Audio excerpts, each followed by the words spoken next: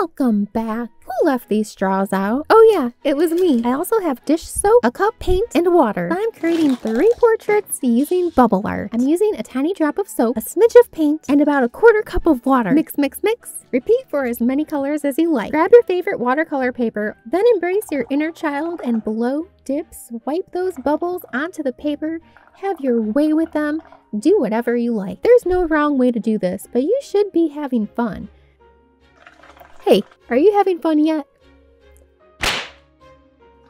If you didn't know already, these portraits are part of my 100 Painted Head Challenge. And today I'm painting number 9 through 11. Not that 11.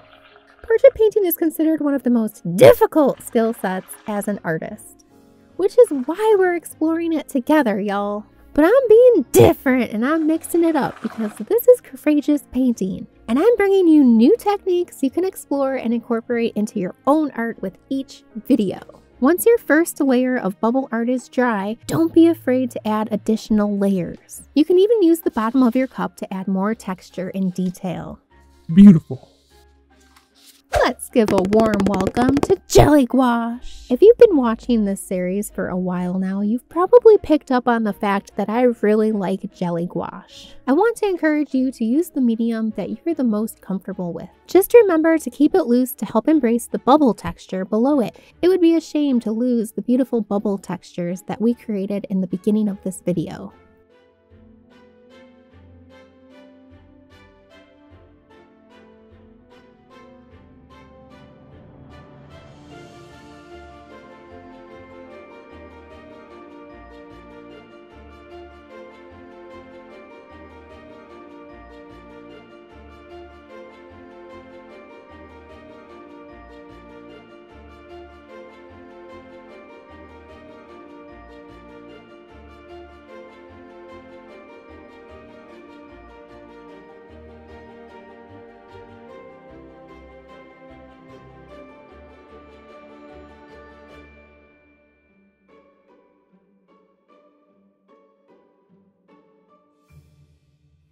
I think gouache is perfect for this because it almost melts into the bubble texture, making everything appear cohesive, and it's just satisfying to watch, isn't it? The second portrait demonstrates this effect beautifully. Chef's kiss. And it's my favorite. Go ahead and hit that like button if you agree. I wanted to create a portrait that was mostly green and blue with pops of pink and purple. I honestly think this one is the best because these are my colors and this is what I'm comfortable with.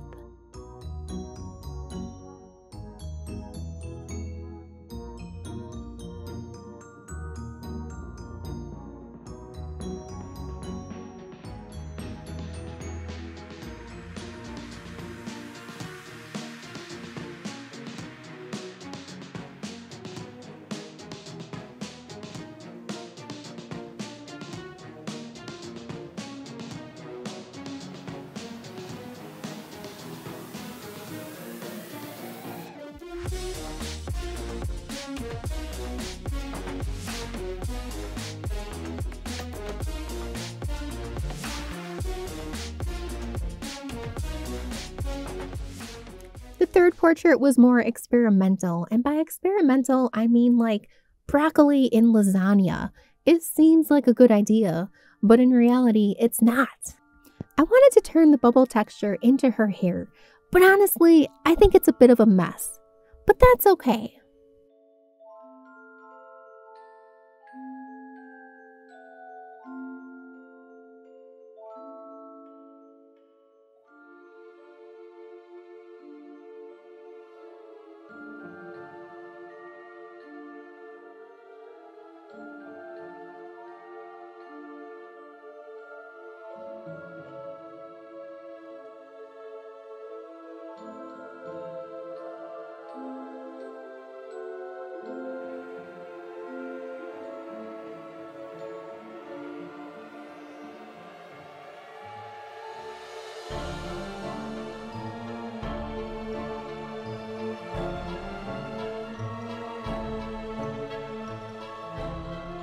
After working at this for a little bit, it seemed to come together.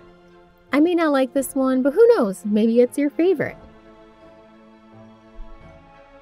wanted to try something different, and as a result, I have a very different portrait painting.